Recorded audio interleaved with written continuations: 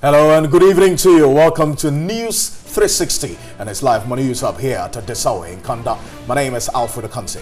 And I am Solis Rose Porte. We'll be having lots of news from health, politics and some education as well in the next 16 minutes. But coming up.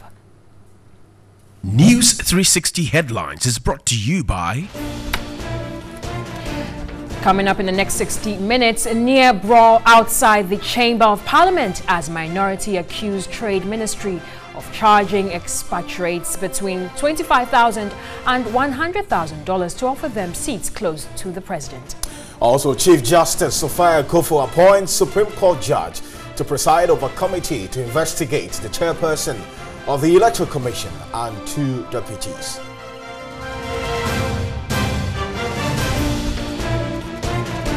Human rights activist questions how pictures of the 3 minors alleged to have carried out the gang rape have gone viral after their arrest by the police. And in business evening, the Ministry of Finance wants collaboration with the Insurance Commission for a new Insurance Act in 2018.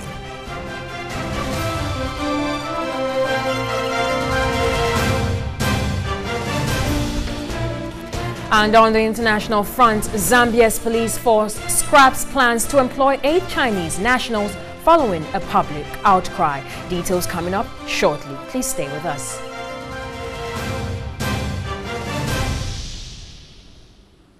It's News 360 and let's start off with our first story. And there was a near brawl outside the Chamber of Parliament between Deputy Trade Minister Carlos Ahinkra and MP for North Tongue Samuel Okudzeto Ablakwa over accusations that the Trade Ministry charged expatriates to sit with the president at an awards ceremony.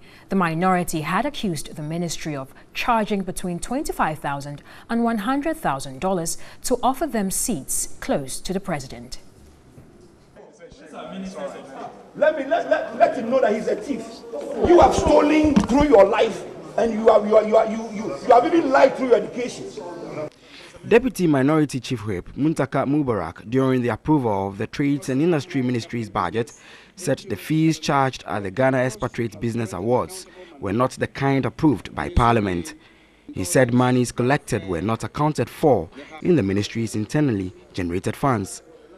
Speaking to the media in Parliament, North Tongue MP Samuel Okudzeto Ablakwa insisted the ministry was guilty of the accusations being leveled against it. He described it as unacceptable and a disgrace to the presidency.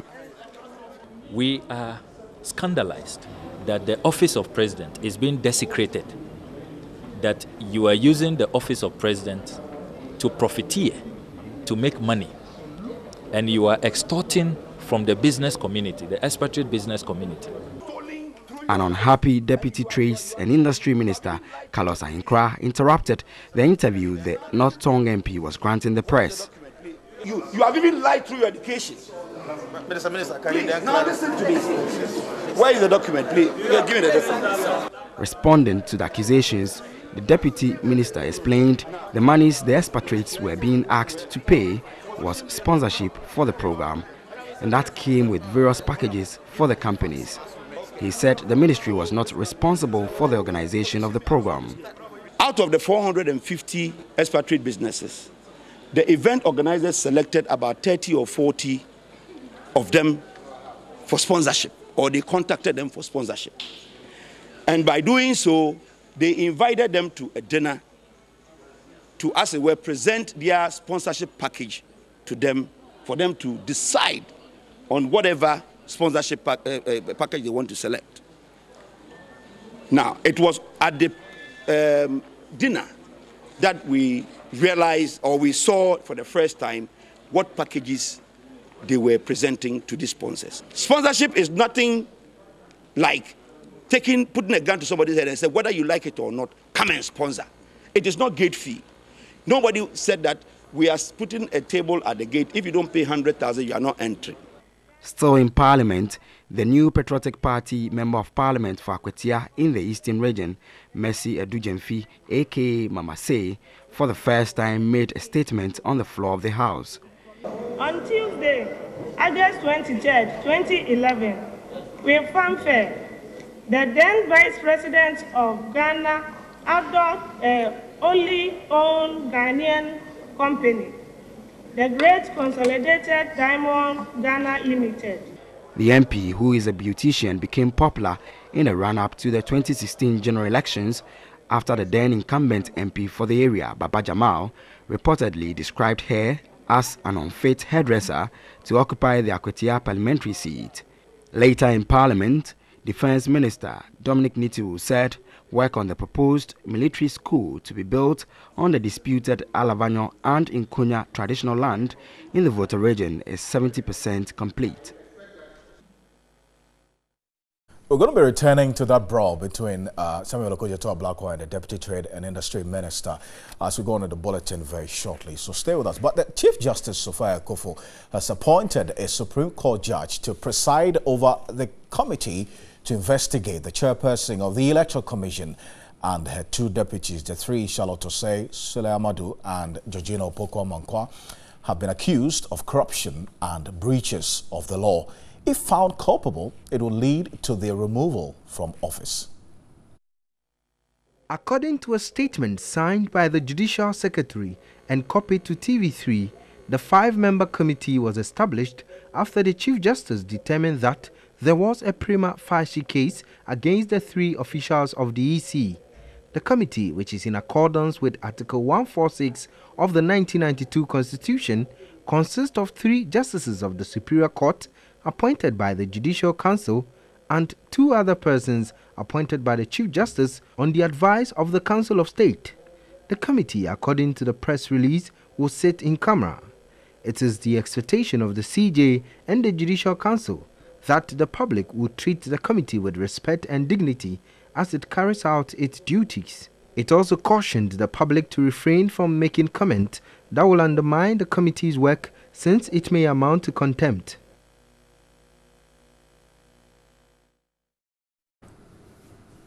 Now, away from that, the 8 accused persons discharged by a district court in the Major Maxwell Mahama murder case want compensation from the state over wrongful accusations leveled against them. Now, a lawyer for the discharged argued his clients have gone through intolerable trauma and anguish since their arrest in May 2017.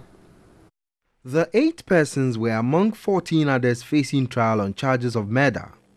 They were released upon the request of the Attorney General, which said there is no sufficient evidence against them to warrant their committal to stand trial in the case. They are Solomon Kojo Fojo, Yao Ano, Ebenezer Pia, Kwame Ajay, Solomon Saki, Philip Bedu, Anthony Amoa, and a female, Vivian Asahene. Lawyer for the accused persons, Bernard Shaw, served notice in court that he would file an application for compensation. He also accused the prosecution of doing a shoddy job, arguing that if prosecution had its facts right, it would have arrested the right persons. I have been acting for these accused people right from the inception of the case, purely on a pro bono basis, for free.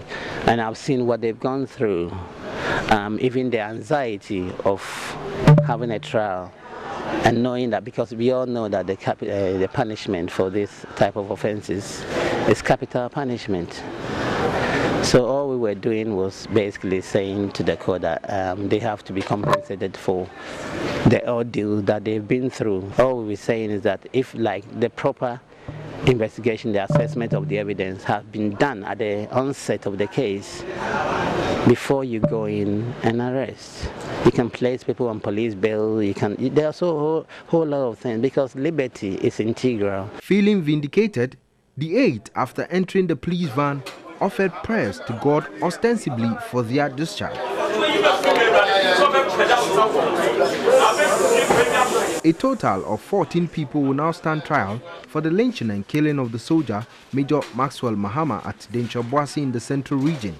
The police earlier arrested over 50 suspects who had fled the town to other regions in the country.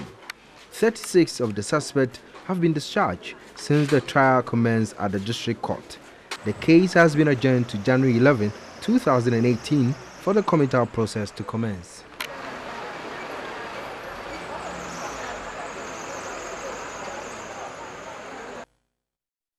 All right, so let's go on to our earlier story that we revealed had to do with the brawl between Samuel Okudzeto-Ablakwa and the Deputy Trade and Industry Minister, Carlos Ahenkra there. Now, I've been joined on Skype by Adam Sinano. He's the co-chair of the Citizens Movement Against Corruption.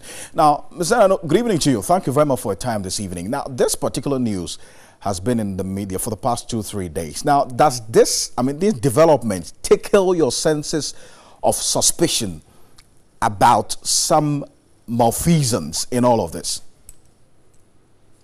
Well, good evening to you. It's a bit difficult to tell at the moment, even though there appears to be some form of conflict of interest. It's not too surprising.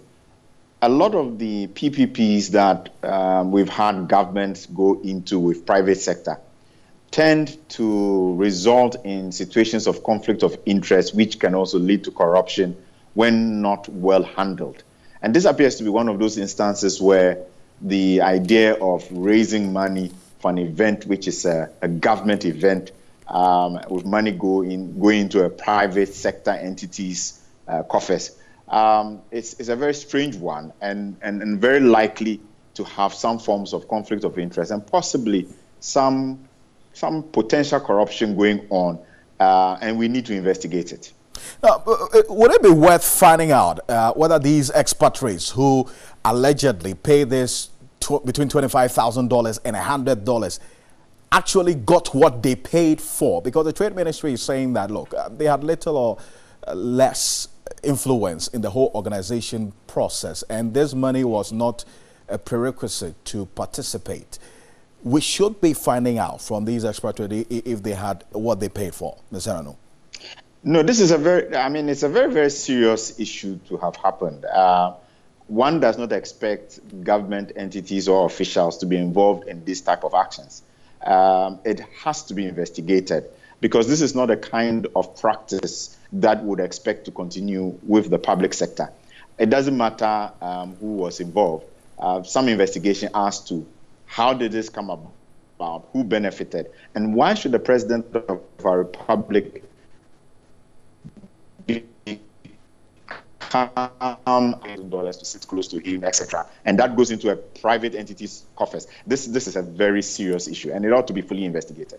Now, which persons are you expecting to speak about this? Because until the Deputy Trade and Industry Minister spoke, we had indication that Parliament wanted the Trade Minister to appear before the House to answer some questions relating to this. There had been some silence up until now. Who should have been speaking and explaining to us the details about this particular issue? I think first and foremost, the sector ministry itself ought to provide clarity as to exactly what transpired. The point at which we are now, it will serve no purpose if they kept quiet. We need full disclosure on what the whole concept was about, who benefited from it, where those monies are lodged, and how come it appears that our presidency, in one sense, was being sold to the highest bidder in terms of the sitting position. It's not the kind of thing one would expect, let alone imagine that well-intentioned officers would be involved in. So it needs a full-blown investigation. I hear that Parliament is considering not just, I think it's the minority, asking questions on it, but also asking for an investigation. I think that would be a good start. But the sector ministry itself must come clean as to what exactly transpired. Those who are asking that EOCO and the Bureau of National Investigation, SHRAJ, should get into this matter. Would you subscribe to same? Absolutely. I think we need some more details as to exactly what transpired. I am not quite sure. SHRAJ has to be, if it has to be kicking, somebody has to make a complaint. But in the case of EOCO and BNI, I guess they can start their investigations if they're so minded to, even now, So that the challenge is whether this will be made public as quickly as possible, because it's one of those situations that I think would just be a very big embarrassment, not just to the government, but to all of us as citizens of this nation. Mr. Nano, thank you very much for your time this evening. I'm grateful. Adam Nano is the co-chair of the Citizens Movement Against Corruption. News 360 Skype interview is brought to you by MTN. Everywhere you go.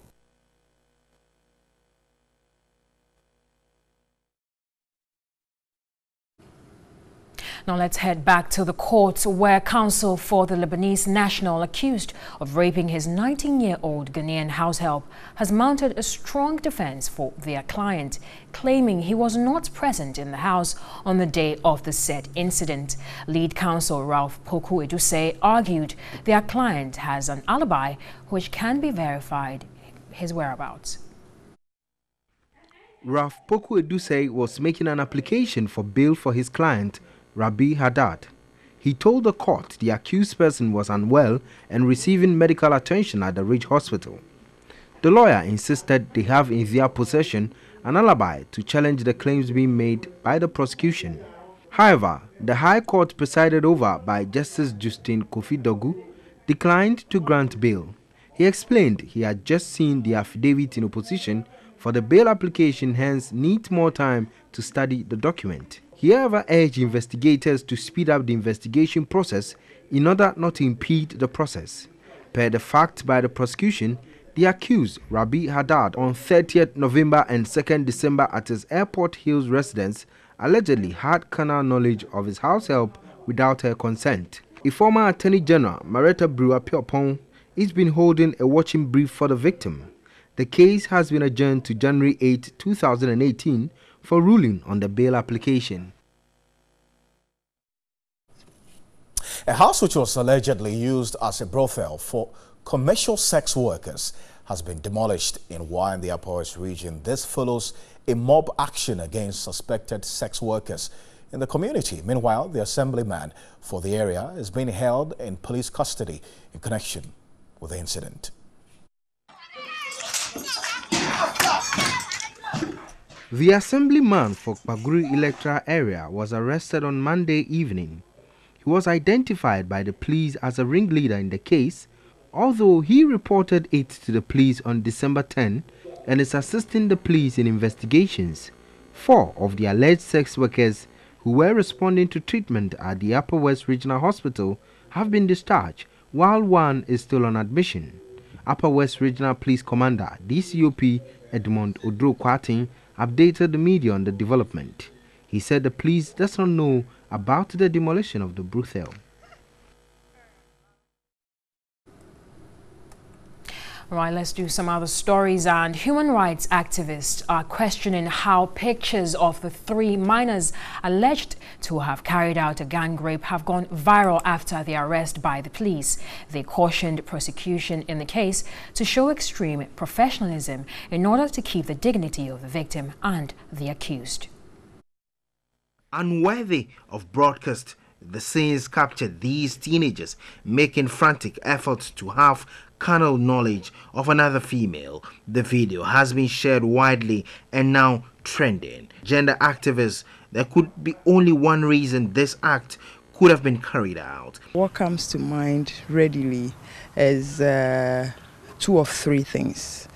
If not for drug abuse, or for maybe alcohol addiction, or maybe peer influence, then it's addiction to pornography. Because for most of the hardcore porns that young people watch, that is how it's done. So most often they are compelled to practice what they've seen. These teenagers have been put before court after police in Kumasi arrested them on Saturday. Police at the headquarters had subsequently released a statement urging the public to assist in arresting the perpetrators while they were in custody in Kumasi. The source of the video can equally be traced if we put our systems in place. So those are basic things that nobody needs to tell us about. But as a country, once we are going digital, it's important that we put some stringent measures in place in order to deal with people who may end up jeopardizing the lives of other vulnerable people in the name of excitement or anger or hate or whatever. While they have been put before court, human rights activists are sounding the caution. The Juvenile Justice Act requires that the best interest of these children will be considered in dealing with them. So, for example, taking pictures of these boys who have been arrested and putting them again in the media is unacceptable. The reason being that they are still minors. And so they are minors who are in conflict with the law. So we still need to protect them because they still have a future to protect. Let's still stay a bit further with this particular story. 3 suspects in an alleged gang rape case in Kumasi in the Ashanti region are expected to appear before a juvenile court on Wednesday. The case, which will be heard by a jury of 4, caught the public's attention when a video on the incident went viral on social media. The 3 suspects are among 7 boys in the viral video. The 3 alleged rapists were nabbed when the police went on a manhunt over the weekend, with the remaining 4 still at large. At the Asokwa District Court, there was relative calm as the accused persons waited anxiously for their fate to be revealed. But there was no proceeding. We were informed by the prosecution. A jury, as well as the parents of the suspects, were required to be present for the case to proceed. The trial is expected to resume Wednesday, December 20. Some residents expressed shock at the incident and demanded the culprits be punished irrespective of their ages. President Akufo-Addo has implored the media to project the democratic credentials of Ghana to boost investor confidence. According to the president, this would also increase the country's foreign direct investment and remittances. The president, Nana Akufo-Addo, was speaking during an interaction with the presidential press corps. He was supported by the vice president, Dr. Mahamudu Bawumia, and the chief of staff, Madame Fremont Osei-Opare. He lauded effective coverage of his government's programs and activities by the press corps. Nana Akufo-Addo again emphasized that the last 11 months of his administration has been good due to the work of the presidential press corps. He implored them to project the democratic credentials of the country to boost investor confidence. We want to encourage the Ghanaian people to assemble all their dynamism, their initiative, their sense of enterprise and innovation for us to build this new Ghana which is in our dreams. He was happy comments by foreign dignitaries suggest the country is on a sound economic footing. The foreign guests who have been streaming here, that's the question they keep asking. How is it that you are different from the others in Africa? Why is Ghana stable and all the others? There seems to be problems. Is there something? Is it in the fufu or whatever it is? But they keep asking these questions. And it's because we have been able to agree that it is better for us to live in an open democratic atmosphere, have a transparent system of changing government by the ballot box and accepting the results of the ballot box, even accepting the decisions of Supreme Courts when they go against you. Dean of the presidential press corps is Charles Techibuedu.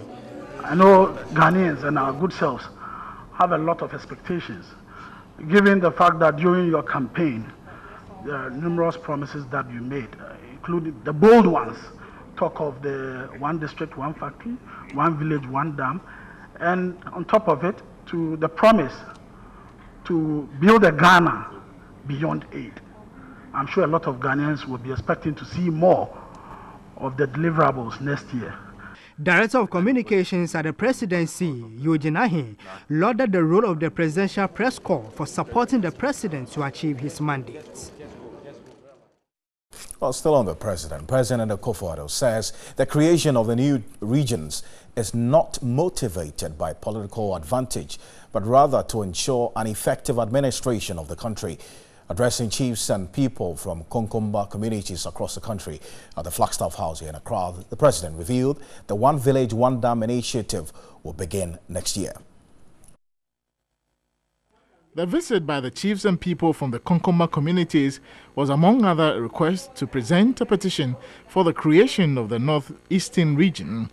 Speaking on behalf of the chiefs, the secretary of the Saboba traditional area, Philip Dibabe, requested for the creation of the new region to enhance development of the area. The benefits, among others, will include economic development, good and effective governance, discovery of more natural resources, educational development, effective healthcare delivery, enhanced effective security, improvement of road infrastructure, and above all, effective management of the ethnic diversity as can be seen in the northern region now. Receiving the petition, President Akufo-Addo reiterated the importance of the creation of new regions, adding it is not for political expediency. I'm doing it because I think it would improve the governance of our country. It will bring greater coherence to the various areas that are the subject of the regions, make governance easier, more direct, and therefore enhance the quality of governance across the country.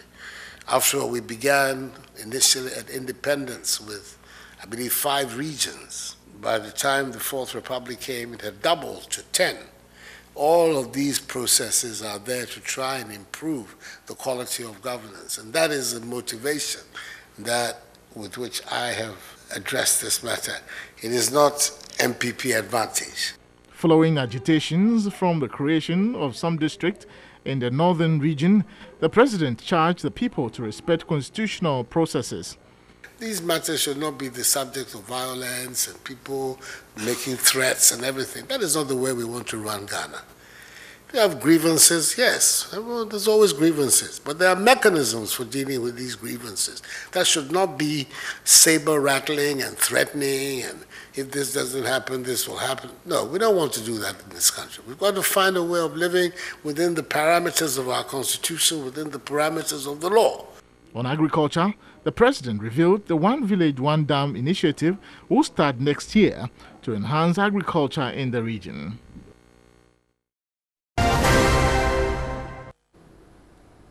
Welcome back to News 360. Time now for some business news. And let's start off from the insurance sector, where the Ministry of Finance has requested the National Insurance Commission to collaborate to pass a new Insurance Act in 2018.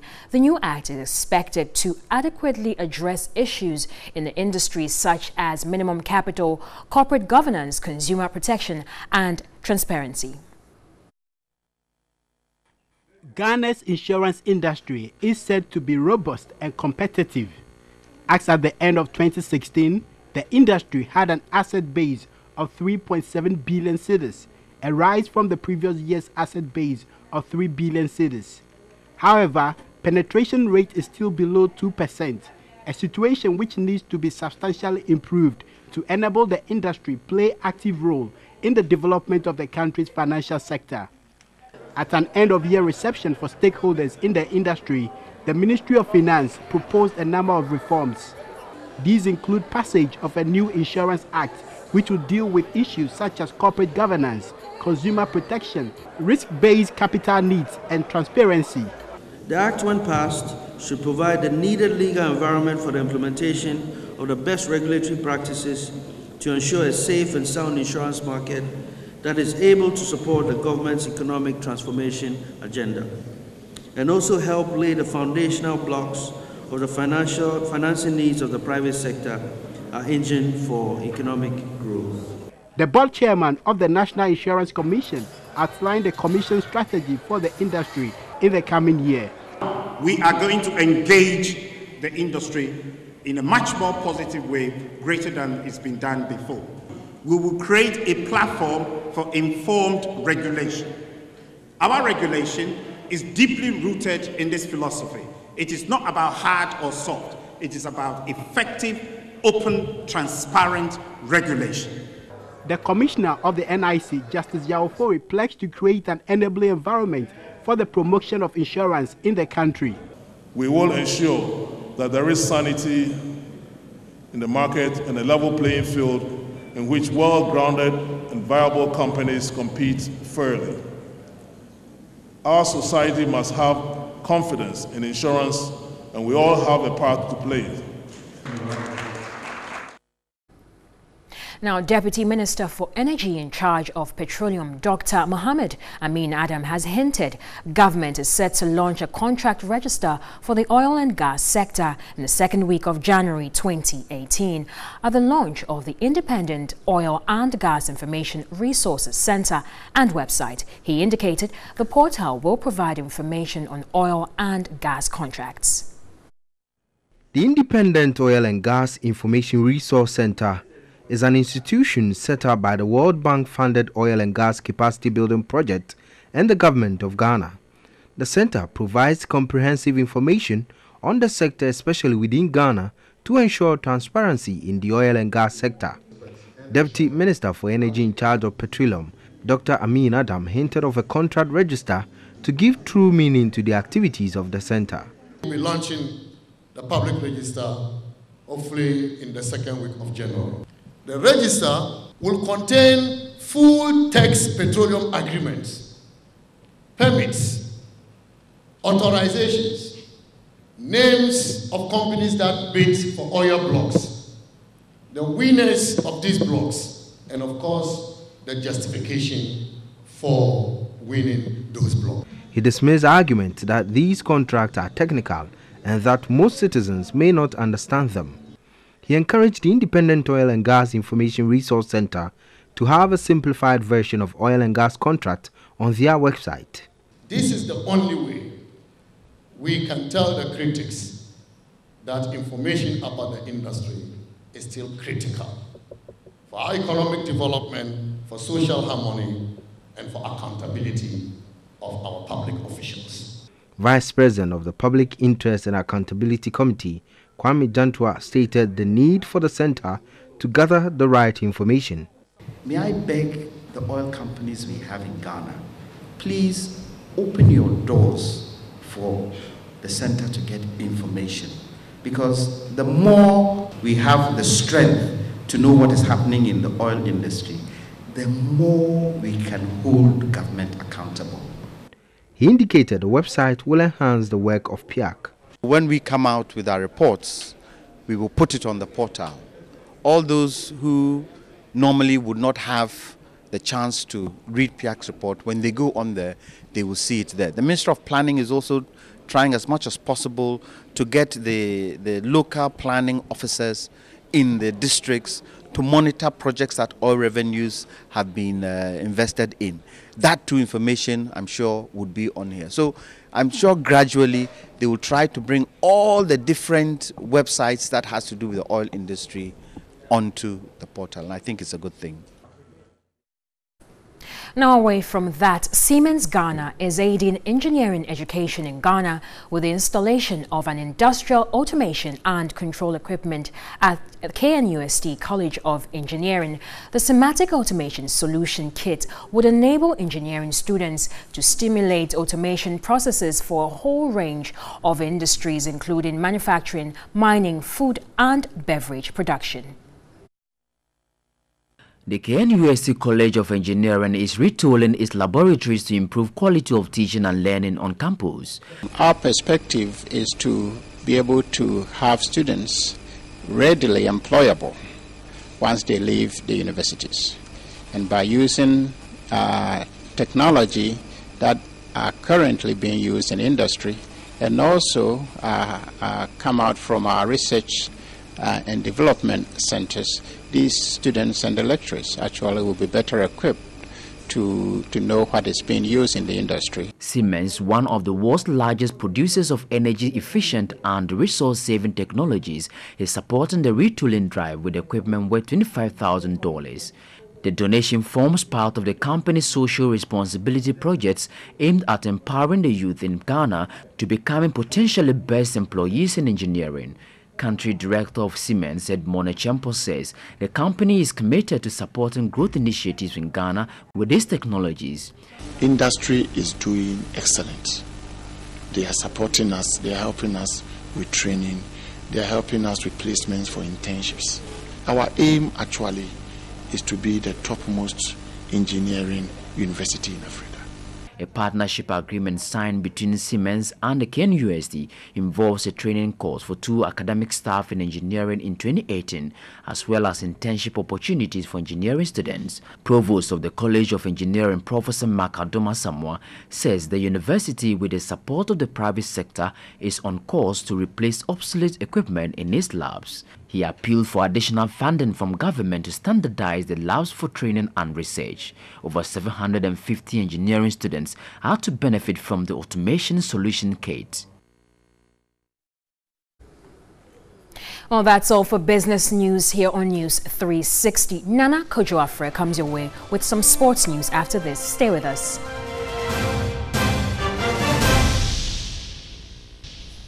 Welcome back to News 360. Now, Arocha scientists have discovered that the globally endangered white-naped Mangabe lunatus living in Etiwa Forest. Speaking in an exclusive interview with TV3, National Programs Director of Arocha Ghana, Daryl Boss, cautioned government about its intended mining of bauxite in the Etiwa Forest.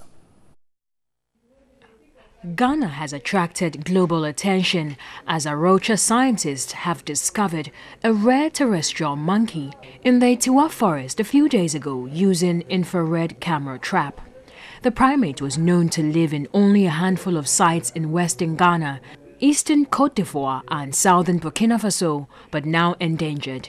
The Mangabe, a rare terrestrial monkey, is classified as critically endangered on the IUCN Red List of Threatened Species.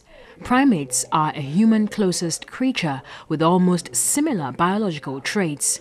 Primates play a very crucial role in pharmacology, biomass formation, research, among others, hence cherished. But human activities including poaching and deforestation are wiping off the primate population worldwide. National Programs Officer at Arocha Ghana explains how critical the finding is to Ghana. It's very, very important, and it's also actually very critical because this species is one of the most endangered, I would say, primate species in the world.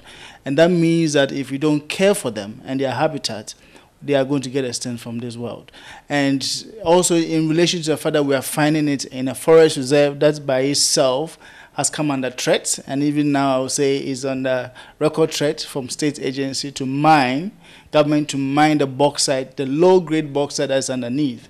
I mean, this find is very important to us because it highlights the fact that there is still a lot more to see in terms of the biocultural assets that the forest has to offer. According to him, the discovery of the Mangabe monkey makes it all the more concerning that the government of Ghana, with the government of China, wants to push ahead with plans to extract bauxite, the ore of aluminium, from the Etiwa Hills at Chebi. All we are trying to do is get to government at all the angles that we can, working through their various state agencies, administrative agencies, who most of them I can say are not happy with the development. But also, as we know, our system, they are also afraid somehow to come out and say that, look, this is going to harm us a lot as a country. We're also going to rally Christian bodies, work with us so that we see how best we can reach out to government. This evening, fast-rising music star Kim Promise has no plans of fading out from the industry anytime soon. The selfish composer intends not only make hit tracks, but ones that will stay on for generations to come. He has been speaking to Ajwa Mufose.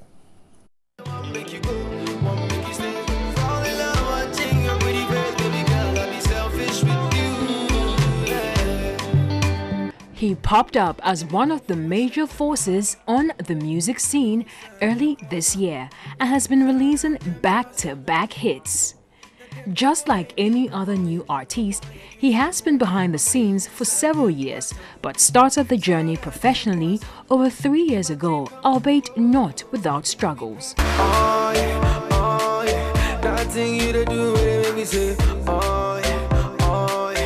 King Promise, as he's known, says his aim is to make timeless music and not one-hit tracks. For him, the relevance of the songs churned out is more important than a short period of popularity. I'm looking to make timeless music. know people like RTBs, they've been here for like over 10 years and they're still going strong. That's the plan. Not just to ride a wave or do what's trending and, you know, just have a big hit and that's it. I'm trying to make music that when I perform the next 10, 15 years, still has that vibe and still will move you.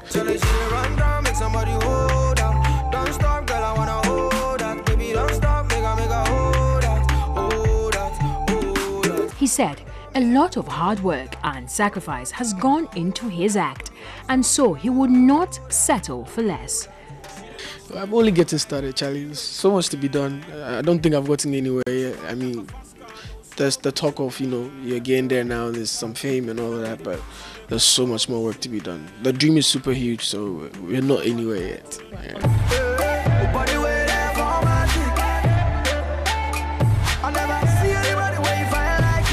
Born Gregory Borte Newman, Promise believes the music always comes first before reward.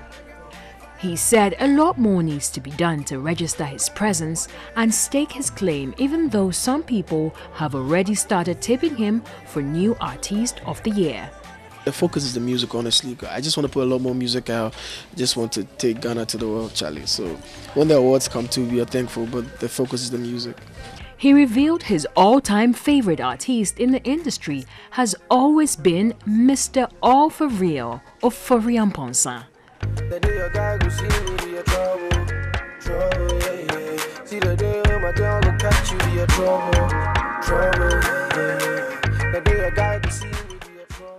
Yeah, man. Please do not dance. No, you were do not dance. Showed you a few of my dancing stick to skills. your day job, please, and let Christmas the Ajuamo first do the dancing, please. There's a lot up my sleeves. Don't underestimate me. But on behalf of the rest of the team, we say thank you for spending your 60 minutes with us here on News 360. My name is Alfred Akansi. And I am Solis Rose Quarte. Coming up next is Sadia. Stay.